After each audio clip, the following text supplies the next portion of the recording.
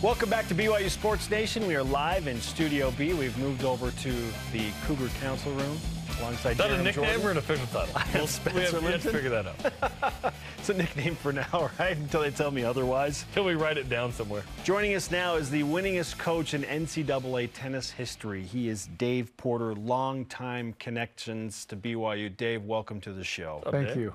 Congratulations on an unbelievable career, Amazing. by the way. Well, appreciate it. What are your thoughts as you look back on a career that, as we were just discussing over the break, extended to the early 80s and when you initially started to coach tennis, primarily at BYU Hawaii? Well, I guess the emphasis was always for me who impacted my life the most, and coaches had a huge impact in my life. And as you know, even though you're working with NFL and NBA and MLB players, most of our student athletes are going to go on and be exceptional in other areas.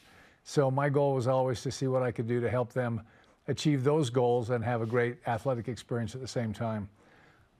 So you're from Provo. Did you go to Provo High?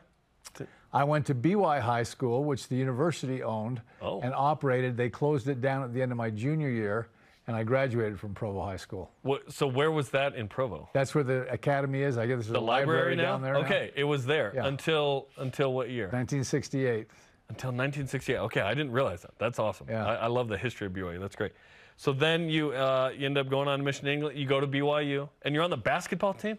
I started playing basketball. Yeah, Coach Pierce asked me to come and play tennis, but nobody watched tennis matches. Everybody watched basketball games. So I started as a freshman when Kreshmer Chosic was a freshman. Yeah. And so that was, and then I left on a mission and came back, and they just had better players than I was. So they had some great guards, and I, got in the game for warm-ups, and it was a slaughter. And other than that, it was decided to go back and play tennis too. So were you there for the unveiling of the Marriott Center? No, I was on my mission. Okay, so you're on your mission. But it was being so built. My freshman year, we played in the Smith Fieldhouse. Yeah. Yeah. Wow. Okay, tell us everything about Kreshmer Chosic, because we're obsessed. He is one of the most amazing people I've ever met. And he, not only exceptional talent, but very, very bright and compassionate. He had some challenges when he got to BYU based on his lifestyle, but once he found the gospel and accepted it, he was all in, beyond all in. I mean, I think he was the first person that I know of who was authorized by the First Presidency to baptize, confirm, and give the priesthood without any other priesthood assistance. Wow. Because he was the only person in his country when he went back. That's wild. He eventually translates the Book of Mormon into his native tongue. Yep. He's the ambassador to the United States. He's the one player in the Basketball Hall of Fame. Like, he's special, man. I didn't realize you played with him. Yeah. That's pretty cool. That's pretty cool, Dave. Yeah.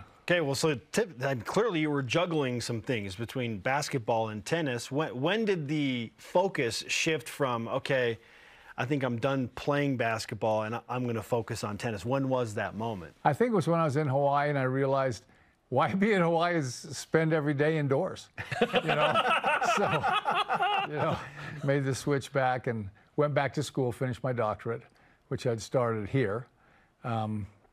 So when I first graduated, I was hired to run the fitness program at the Missionary Training Center and wrote the exercise program that everybody in the world used for a number of years. And then when I went over to Hawaii, it was, I decided to keep the academic portion going as well. And you coached there for 33 years and then a few years right after, they cut athletics, unfortunately. But what was that like to be there that long and build that program? And obviously it was disappointing to have the program cut, but that legacy of athletic excellence at BYU Hawaii. Well, it was an area of excellence, not just the tennis portion, but we had a very good women's volleyball program. We had a good men's basketball program. But it was small, and it was always there about the kids, about the athletes and what they were becoming and what we were trying to make of them. And so, I've got former players who are from China that are MDs at the UCLA Medical Center. Maybe the best player I ever had, a fellow from Czech Republic, is the mayor of Prague.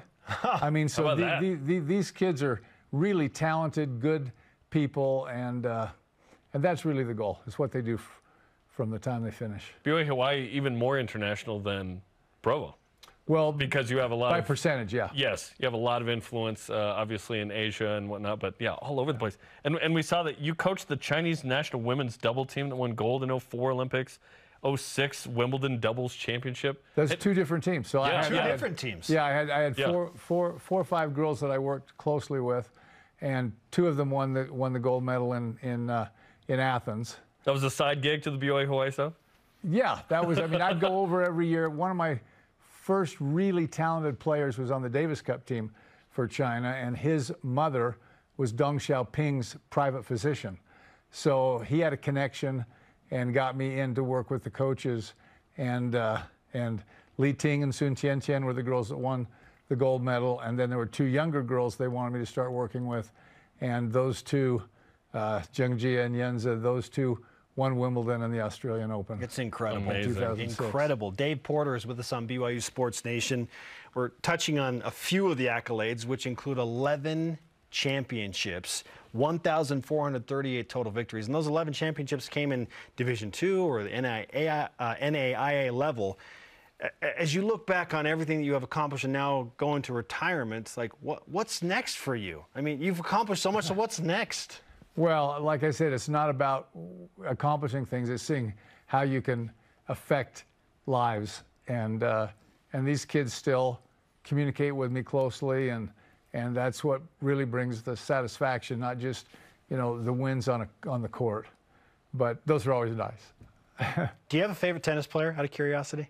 I'd say Roger Federer has for a long time been my favorite player, just in terms of technique and attitude and personality.